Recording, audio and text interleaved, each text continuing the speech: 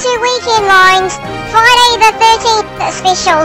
Auckland suffered bad weather with winds exceeding between 145 and 170 kilometres per hour in Whangaparaoa. An elderly woman in Otaki died last year at her rest home due to the caregiver gave her the wrong prescription. And guns and ammos are stolen from a Bucklands beach home in Auckland.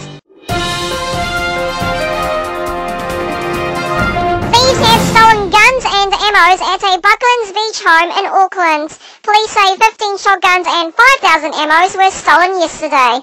Auckland suffered bad weather on Tuesday night to Wednesday morning.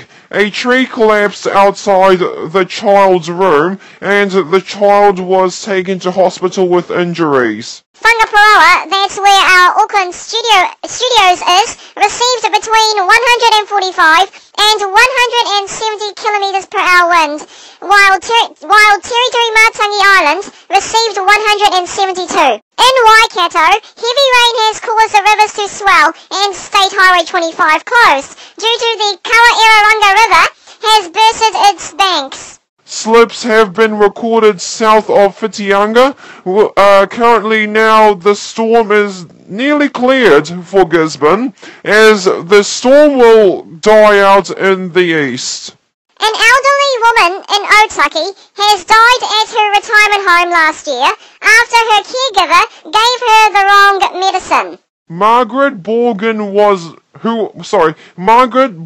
who was 96 years old, died in May last year after her caregiver, Helen Martin, gave her the wrong medicine. She was taken to hospital later that day but she died. Snow has just in time dumped at Mount Hutt ski field in the South Island. The ski field was supposed to open last Saturday, but cancelled due to no snow. Ski area manager James McKenzie says staff were delighted and there were smiles all round. Around 700 people went to the ski field and they enjoyed the day. On Weekendline tomorrow, we will talk about the news, then something we haven't seen in a while, which is planking, including the second All Blacks game against England. To the weather for your area, and tomorrow for the lower South Island, all of these centres will have clouds.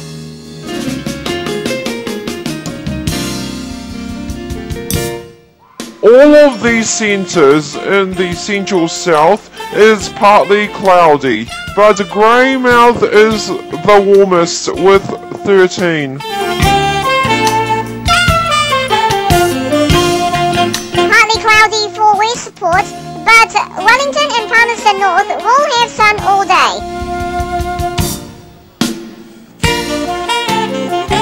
Sunny for all centres in the central north, with the Rotorua going down to 1 degree tomorrow night.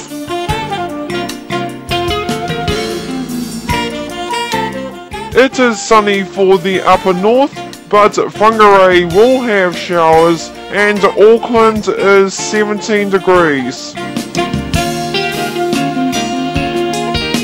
Just before we go, there's breaking news coming in that there was a series of earthquakes in Rotorua. The latest one was a 1.8 magnitude earthquake at 9:06 p.m. We will keep you updated tomorrow.